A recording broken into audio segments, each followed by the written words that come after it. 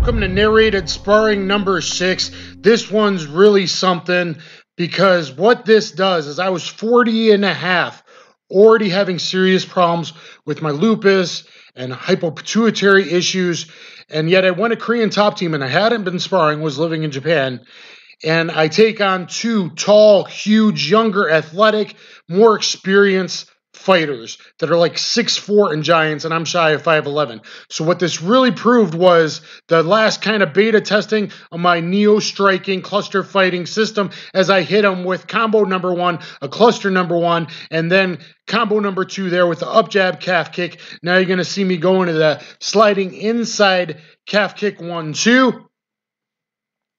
And he's a UFC fighter, and then the jab, fake long hook, outside kick, and now in my switch punch series, switch punch uppercut, left hand, switch punch low kick, and then next should be switch punch liver kick. But basically, I pull off the entire first round of my neo-striking cluster fighting system. There it was.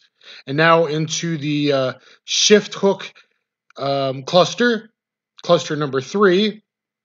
I've since then added a distance control clusters in between that you'll eventually learn from my few videos I will put out, kind of Jeff Chan, MMA shredded style, hopefully as best as I can. But what you see is I'm really holding my own and really kind of outstriking this great UFC fighter, Jung, 13-2-1, though he's younger, more athletic, much taller, much greater reach, bigger, stronger, faster, and this should definitely prove it to someone. I'm 40 and a half. And so this is when I first finally really kind of got it down. I'd been developing it. I had all the combos, but really hadn't developed the system, and here we go. You know, first time sparring him. You see he's having problems with, he's a great distance control fighter, but yet he's having problems with my kind of off-rhythm blitzing, shifting attacks. Now we're going into the liver attack series with a fake overhand liver punch low kick, Dutch style. Let's see if I do some Cub Swanson type action here. Nope, distance control myself with the oblique kick. Cross shift cross. He's currently 12-5-1 in MMA on a 12-fight win streak and 1 draw. That's pretty amazing. Or 6-fight win streak. I think 12-fight win streak. Or he's 13-2-1, excuse me. I confused him with Kim. He's 13-2-1 on the 12-fight win streak and 1 draw. So 2 wins, knockout and standing guillotine in UFC, and then a draw that I kind of thought he deserved to win on Sam Alvey. Now going to the stock exchange a little bit. Sometimes you have to do that to prove the guy you're in the fight, you're mentally tough.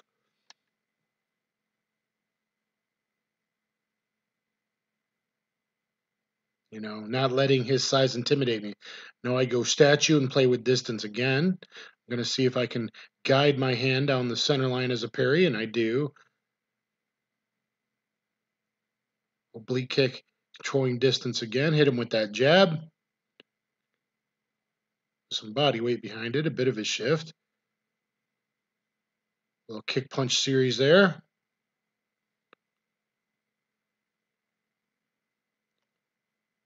So guys, if you're serious about MMA, if you want to know how to beat someone bigger, faster, younger, stronger, more experienced, this proves my cluster fighting system. 2 shift 2 there. Oh, he nailed me though with that right cross perfectly. That you know, that has knocked people out time and time again. He doesn't give a lot of kazushi. He's very upright, powerful, strong spine, kind of like Yushin Okami. He doesn't make a lot of mistakes. And when I sparred him, I was like, man, this guy's going to go far. And now you see him doing so great in the UFC.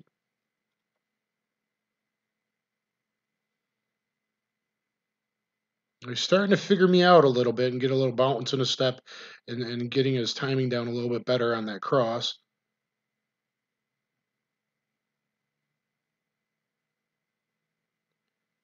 There's the cross shift, cross left high kick, but he blocks it pretty good. You've seen me just nail people with that. And now we're going to switch to even bigger dude, Korean top team fighter Do Hwan Kim, 12-5-1.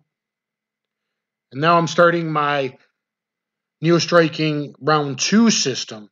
So I don't pull it off as perfectly, but I do land a lot of the combos here. I do a lot of them, but not necessarily perfectly in order because it's forward pressure and size and whatnot. And I just didn't have it memorized as well. Didn't have it muscle memory the where it should be like I do the first round. So what do you guys think about my first time sparring Jung? Oh, look at these kick punch series. Or cluster.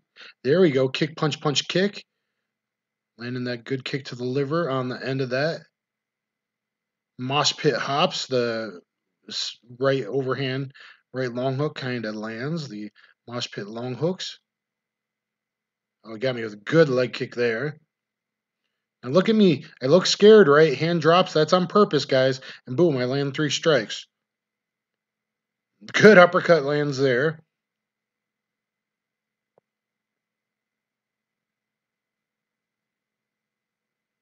Go off rhythm. Don't let them get your timing. Don't fight 50-50. Go and then go again and then go again and then go again. Attack by drawing, time their steps. So after this, hopefully I'll edit finally with a lot of footage. Like I said, kind of Jeff Chan MMA shredded style. My illegitimate son, if you will.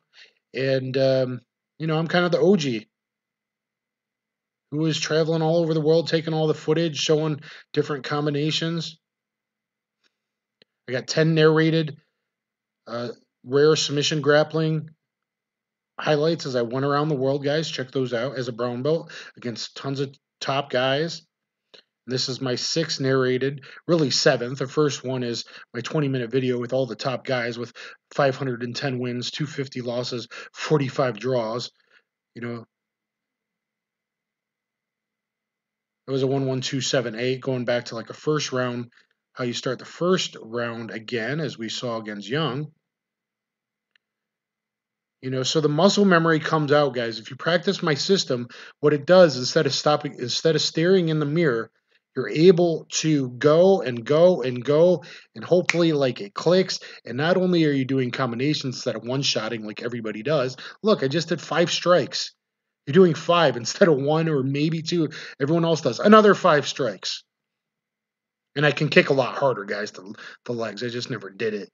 Or in general, just never did and shit it. Cub Swanson style or Hennenbrau style, fake overhand, a dip kick. And he hits me really bad in the lower left ribs, as you see there. Please thumbs up, share, subscribe, smash that subscription button, smash that thumbs up, help me out. Catch you on the flip side. Thanks, everybody. Hope you enjoyed it.